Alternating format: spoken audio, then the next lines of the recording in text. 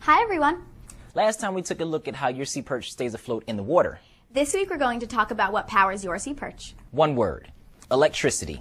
Electricity is a general term we hear all the time. It can refer to electrical charges or currents or electromagnetism, or the power stored in a battery, which is called electrical potential. The power in your sea perch battery is the electrical energy that the perch motors convert into mechanical force. This is what powers your propellers to spin. And when they spin, the propeller exerts another force on the water. And remember, for every action, there is an opposite and equal reaction. And this reaction force from the water is what keeps your sea perch moving through the water. To take a look at this whole process, we're going to start off small. Very small. With atoms. Atoms are so tiny that you can't even see them, but they make up all the matter that surrounds us. Atoms are made of subatomic particles called electrons, protons, and neutrons. Electrons are negative, protons are positive, and neutrons are neutral, which means they don't have a charge. The protons and neutrons are located in the center of an atom, which is called the nucleus. Electrons are found outside the nucleus, and they move so fast that sometimes they're called an electron cloud. If an atom has the same number of protons and electrons, then the atom is neutral. However, if there are more protons than electrons, then it's said to have a positive charge. If an atom has more electrons than protons, it is said to have a negative charge. If an atom has a charge at all, whether positive or negative, it is called an ion. Ions are formed by gaining or losing electrons. When we talk about electricity, we're really talking about how charged particles, usually electrons, move from one atom to another. Let me show you. When I rub this comb into this wool sweater, it's actually rubbing electrons off of the sweater and onto the comb. I'm giving the comb a negative charge. These pieces of paper are made of atoms. When we hold the negatively charged comb close to the papers, it causes the positive part of the atoms in the paper to be attracted to the comb. This buildup of electric charge in the comb is called static electricity, and is strong enough to lift the pieces of paper. You may have actually experienced static shock before, like when you rub your shoes and socks against a carpet and then touch a doorknob. The object, which is the doorknob, discharges and becomes neutral. Some materials hold on to their electrons very tightly so that the electrons don't move through them very well. These are called insulators. Plastic, cloth, and glass are good insulators because they resist the flow of electric charges. Other materials have loosely held electrons, which move through them very easily. These are called conductors. Most metals are good conductors. The wires for your sea perch will be made of copper or some other metal with a high conductivity.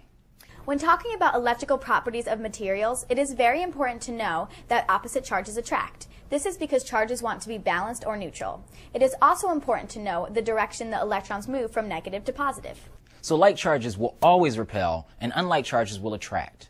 To control the flow of the current, you need to provide a circuit to give the electrons a path to flow through.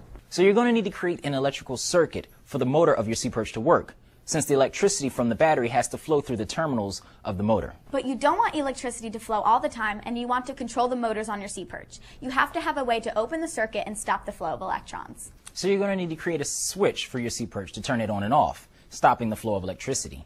We created our own circuit here to show you how it works. We use some wire, a battery, a light bulb, and a switch. The wires connect the battery to the switch to the light bulb, and the light bulb to the battery. When I turn the switch on, the light goes on. The electricity is flowing around through the circuit. It's like electrons are running in circles. If we didn't have an on-off switch, we wouldn't be able to stop them from running. So when everything's connected, it would just run and run and run until the battery died. If you didn't have an on-off switch for your sea perch, you would drain the battery before the competition even started. Batteries are just one source of electricity. There's other things like fuel cells, generators, and electrical grids, just to name a few. But for your sea perch, you've just got to worry about your battery. The current that batteries provide is called DC, or direct current. DC is different from AC, or alternating current. That's what comes out of the outlet in the wall. But since the sea perch uses a direct current, it might help if we explained how we use it to make the motor work. Let's start with that electromagnetic force. This force is what holds particles, like protons and electrons, together to make atoms. And when the atoms bond, they create compounds or molecules. In other words, they hold our world together. And it also explains how a magnetic field works. There's a strong relationship between electricity and magnetism. An electrical current can be created using a magnetic field. And a magnetic field can be created using an electrical current. Check out this electromagnet we made. We used a battery and some wire. By coiling the wire, we get the magnetic field to focus in the middle of the loop. If we increase the number of coils, we will increase the strength of the magnetic field. The strength of the magnetic field can be further increased by coiling it around an iron core or a bar, such as a nail. Magnets are fun to work with. If I have two magnets like these, I can't put the positive sides together because the positive charges repel one another. The same thing will happen if she tries to push the two negative ends together.